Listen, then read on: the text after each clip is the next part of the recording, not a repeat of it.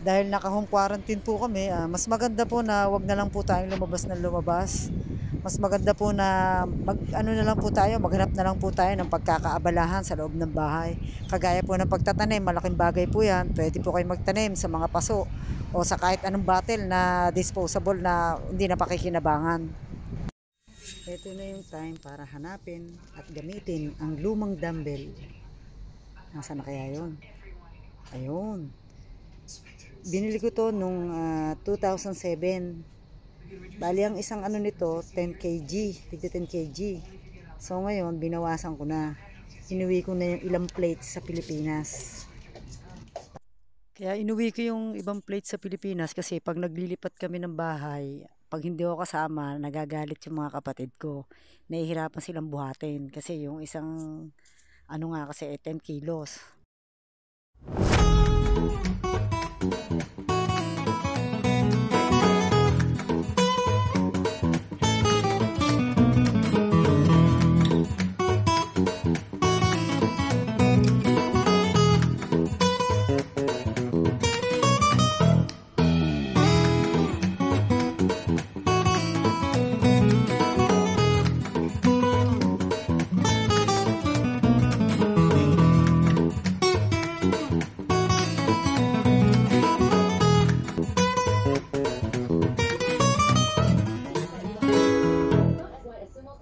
Just like how we do, regular squat is fine. Hands in front, squat down, and as we come up, hit one alternate side for 45 seconds. Hit harder.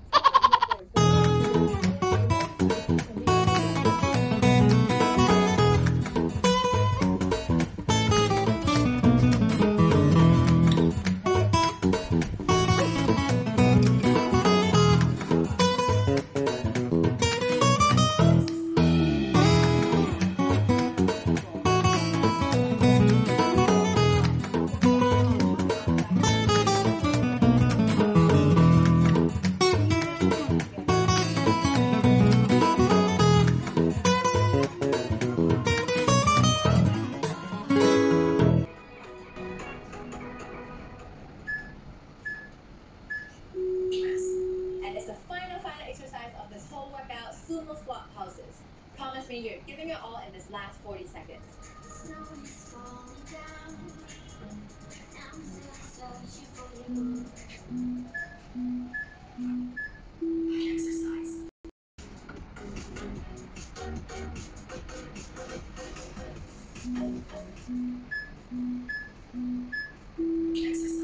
Stand with your feet wide apart in sumo squat stance. Shift your body weight to one leg bending the knee. With the other leg straight, sit your butt back down until thigh is parallel to the floor. Then push through your heel to return to center standing position.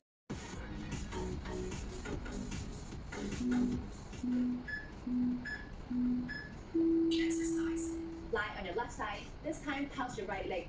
Again, switch to leg circle after 20 seconds.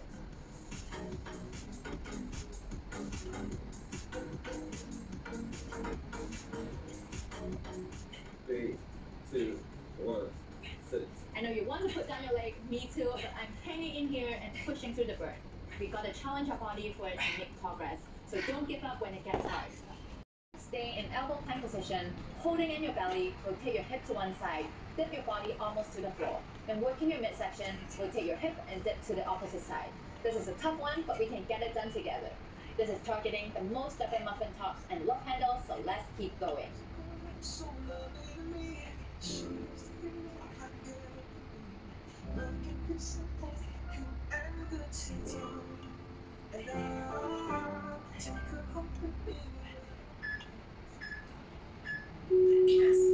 Third exercise is side plank. 25! Yes! Hold your core tight and return to elbow plank again with your body in one straight line. You should be feeling a burn everywhere, from your abs to your arms, shoulders, back. Push it for the last few reps.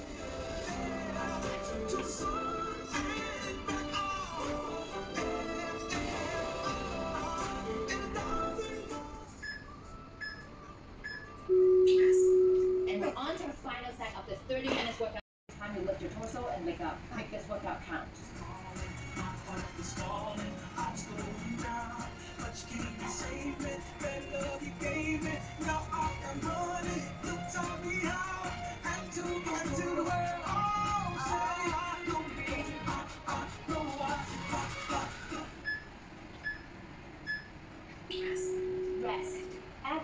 one. Next one, we're moving on to arms and back. First exercise, we're standing back up for arm fly.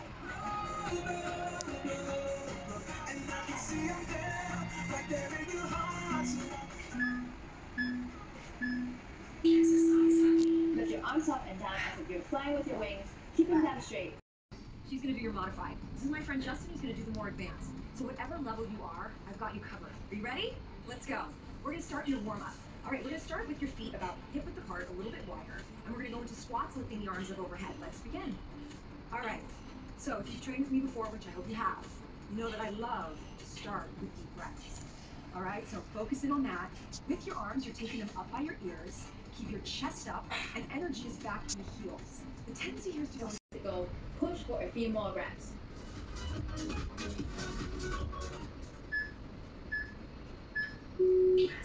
And done. 30 minutes full body fat burn, working our arms, back, abs, core, legs, and giving our thighs the extra burn. We did it all. Share your progress and hashtag family, and don't forget to subscribe and turn on the notification button for new weekly workout videos to come. And remember to stretch it out before you leave. I'll also link up my complete stretch videos here. Amazing work, I'm super proud of you, and I'll see you again very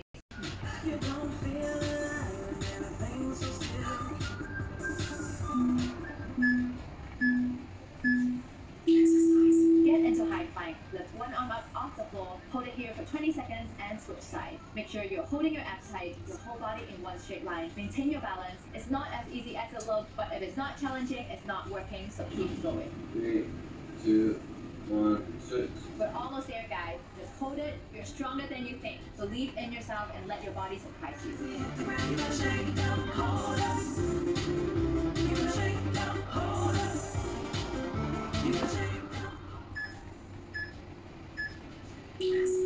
Good work. Last arms and back exercise is commando.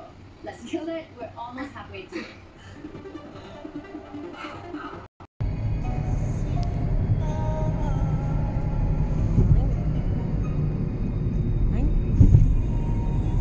Going to Ahalya. Ayun ang boss.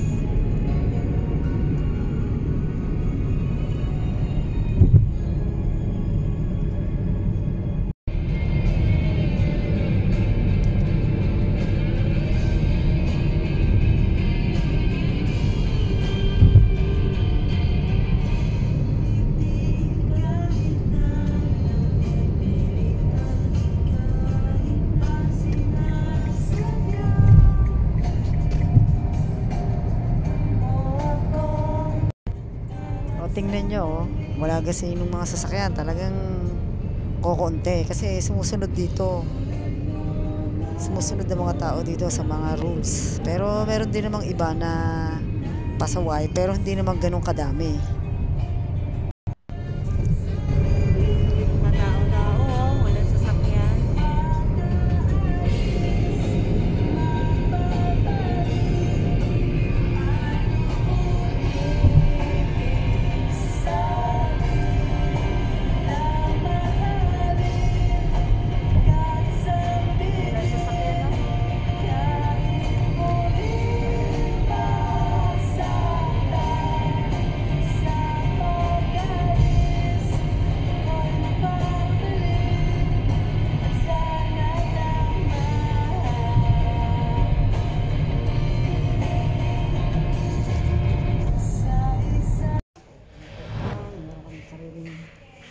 Ano, ayan.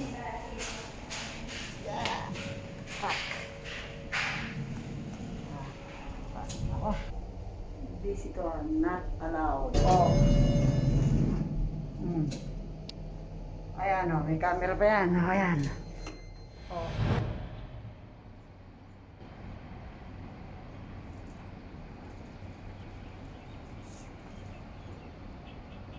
Ito na ang huling bunga ng aking tomato cherry.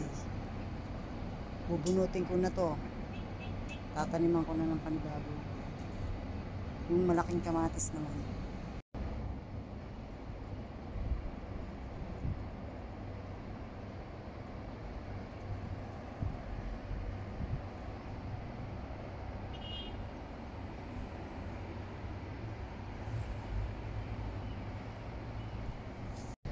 Ito ang aking mustasa. Ayan na, malaki na yung mustasa ko. Ito na, oh, malapit na yan. Makuhanan. Dahil natutuyo na yung puno ng kamatis, kailangan ko ng pitasin lahat.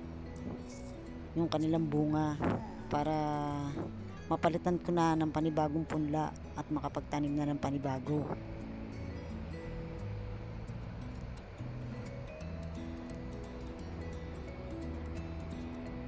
Pitasin ang aking mga kamatis, ang aking cherry tomato. Kasi ito na yung huling bunga niya, natutuyo na siya. Ito na siya. Pitas.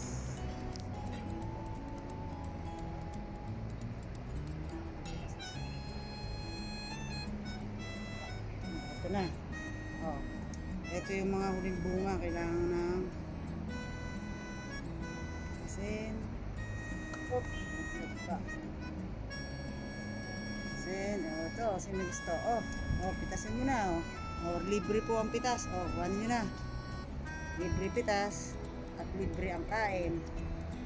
Oh, ito pa iba. May hilaw pa. Ayan. Nangunti na yung bunga niya.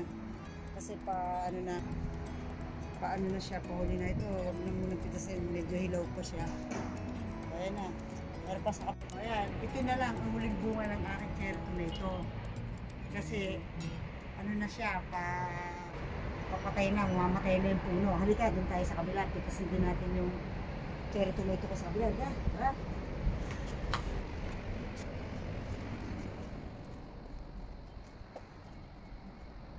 Ito siya, oh. Oh, ayan na. Ito siya. Ano pwede mo ito? Ayan. Ayan, ito siya. Pitasin na natin ang huling bunga ng cherry tomato. Oops, nalaglag pa. Ayan, ito, yellow. Pwede rin itong kainin. Kasi ayaw na siya mahinog. Ayan. Oh, naglalaglagan na. Ayan siya. Ito na. Pitas na. Kunti na siya. Oh. Ito na.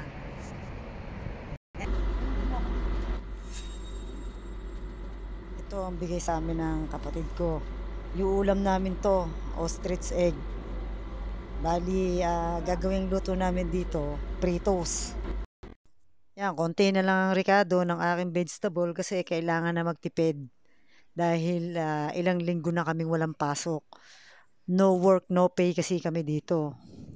So, kailangan i-budget mo yung perang hawak.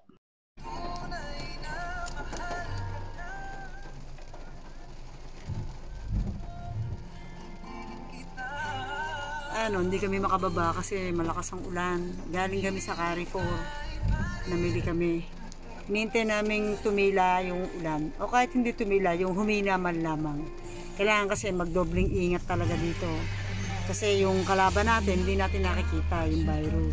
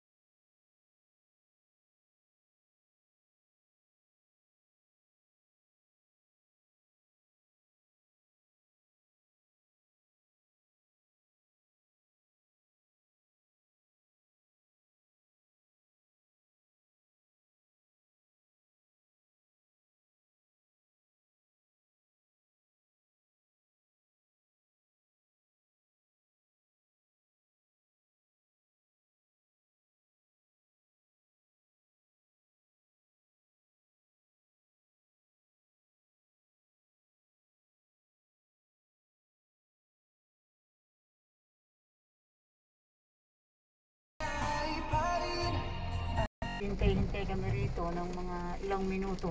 Ayan, medyo nahina-hina na yung ulan. Pero pag umulan dito, alam niyo ba na masasaya ang mga tao dito? Kasi ang ulan dito ay napakahalaga. Madalang lang umulan dito sa loob ng isang taon. O kahit hindi isang taon, kumbaga napaka-seasonal lang pag ulan dito. Bababa na ako. Kailangan ko nang kuhanin yung pinamili namin sa likod kasi Almost ano na, 11 o'clock na. Magugutom na kami. Kailangan na magluto. Medyo mahina-hina na yung ulan.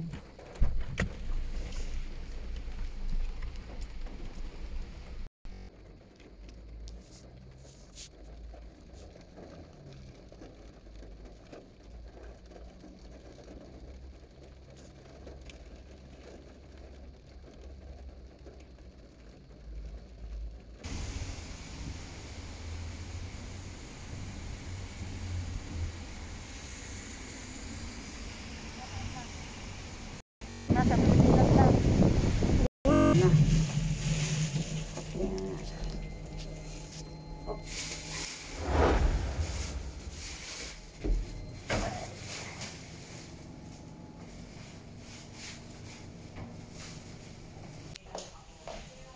Ayan, pagkatapos mamili, kailangan na hugasan lahat ang mga pinamili.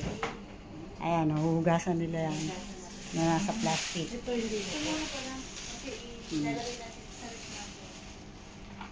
Ayan, hanggang ulo na lang kami ng salmon. Ulo na lang, wala na yung katawan. Ayan na yung budget namin, no? Ang ulo na lang. Magkano ang halaga niya? Ulo. 6.95. Hanggang ulo na lang kami ng salmon ngayon. Oo.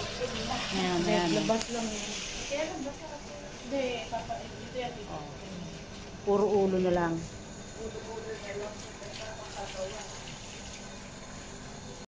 Hinugasan ayun, hinugasan na yung plastic. Ayan pa. Hinugasan na niroan. Kailangan hugasan niya kasi galing sa labas. Yan ang ginagawa namin. Kahit anong bilhin namin, kailangan hugasan. Saka itatabi sa loob ng bahay.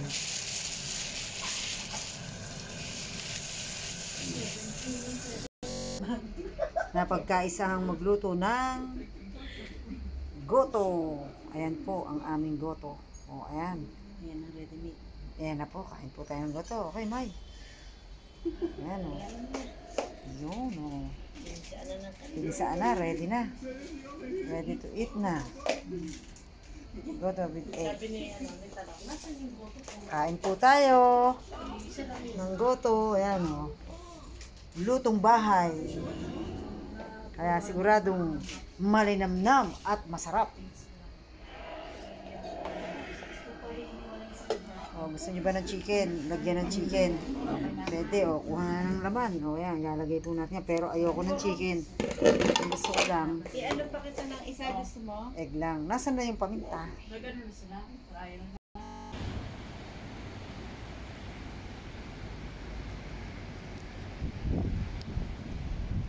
Ayan o, dahil umulan o. May tubig yung daan.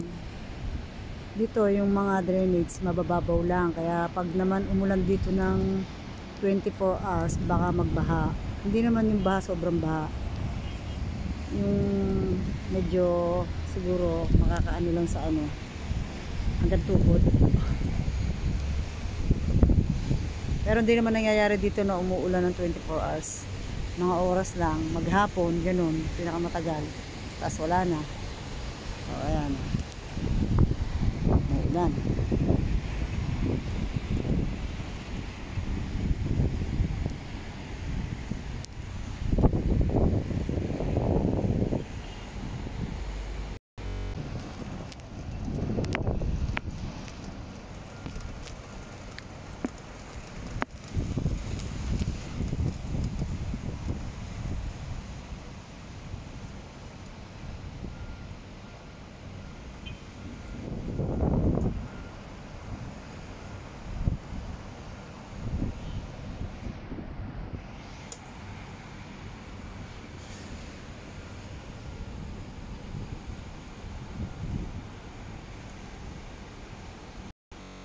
Ito po yung bago kong tanim na kamatis. Oh.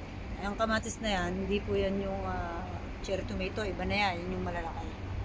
Ayan siya. Oh. Mas maganda pong paglibangan to habang walang pasok. Nadaan ng araw, meron kang napapaglibangan. Saka pag gumising ka sa umaga, talagang natutuwa ka kasi lagi mo siyang binabantayan tuwing umaga. Dinidiligan na para kang may alagang bata. Ito namang mustasa, mas maganda magtanim kasi isang buwan lang yan, ma-harvest mo na. Saka yung yung pechay. Ito yung aking basil. Thai basil ko to. Pwede mo ilagay sa salad. Ayan. Ayan siya. Kaya para sa akin, mas maganda magtanim na kahit ako'y nasa itaas ng building. Ito yung pinaglilibangan ko, magtanim tayo sa dito sa sa paso.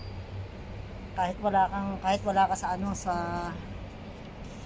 kahit wala kang lupa, dito ka na lang magtanim sa paso, at least nalilibang ka at the same time. At hindi lang yun, pag napitas mo na yung bunga, talagang may enjoy ka, masaya ka dahil pinaghirapan mo yung kinakain mo. Although madali naman bilhin, kaya lang yung para lang ka ng oras, magpatay ng oras, mas maganda nang dito ka nang patay ng oras sa pagtatanim at masaya ka pa. Dahil pagising mo ng umaga, yan agad ang una mo titingnan. O, meron din akong kaya itong nagtanim din ako nito, matagal na to, isang taon na, para pag nasa labas ako, meron ako na amoy na mabango. Sampagita yan. Ayan o, 1 year na siya, nagbubulaklak na.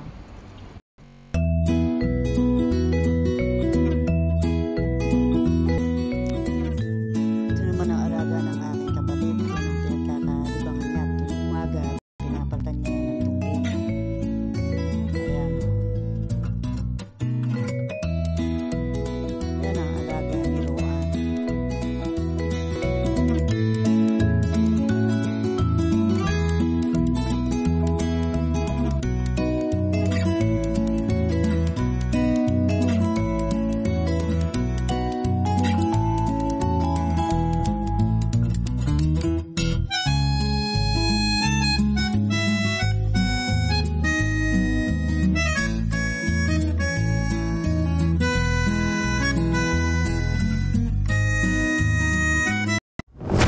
Ngayon po ay April 16, 2020. At ngayon po ay alas 9 na ng gabi rito. Kaya tahimik na po yung labas. Ayan, makita nyo.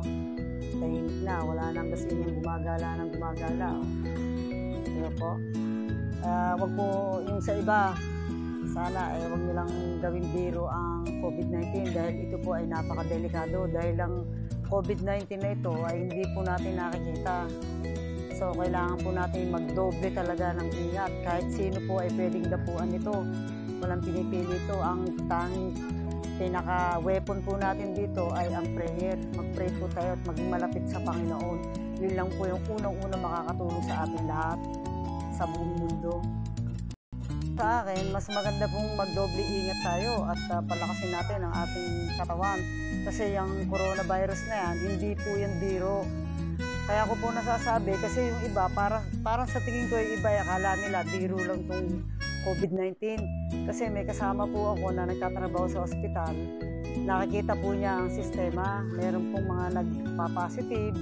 So yung iba nga, meron pumupunta ng walang mask. Sabi nga ng iba, kung talagang dadapuan daw, dadapuan. Kanya ang mga tao po ay talagang iba-iba ng prinsipyo, iba-iba ng paniniwala. Kaya mahirap din po na mahirap din na makisalamuha sa ibang tao na kasi iba nga, iba-iba yung kanilang mga prinsipyo sa buhay. Wala silang pakialam kung sila ay walang mask, pero dito po pag nakita ka na walang mask, magkakaroon ka po ng ng penalty. 1,000 dirhams po ang penalty. Yung iba na matitigas ang ulo na mangilan-ngilan, hindi lang natsetsempuhan siguro, kaya yung iba na hindi nagmamask. Pero pag natsempuhan po yun, sigurado po yun, penalty po yun. Ayan, kung makikita niyo po yung nasa likod ko, makikita niyo, tingnan niyo, wala nang mga naggagala at wala na rin kasasakyan. Kasi curfew po dito ay alas 8 ng gabi hanggang alas 6 ng umaga. Dito po, sumusunod ang mga tao dito. Pagka ikaw po ay nahuli na lumabas, tapos hindi ka naman bumili sa tindahan, huhulihin ka. Kasi ang pinapayagan lang lumabas po rito ay yung mga bibili, mga importante o bibili ng gamot o kaya mga galing sa trabaho o ang magtatrabaho. Pero kung ikaw ay lalabas ka lamang tapos maggagala ka, hulihin ka, magkakaroon ka po ng penalty. Ganito po rito. Kaya maganda yung pamamalakad nila. Kaya lahat po ng tao takot dito. Pero meron din ibang pasaway. Pero kung may pasaway man po, mangilan-ilan lang. Yung siguro yung mga hindi nila alam pa ang mga policy. Kaya naggagala pa.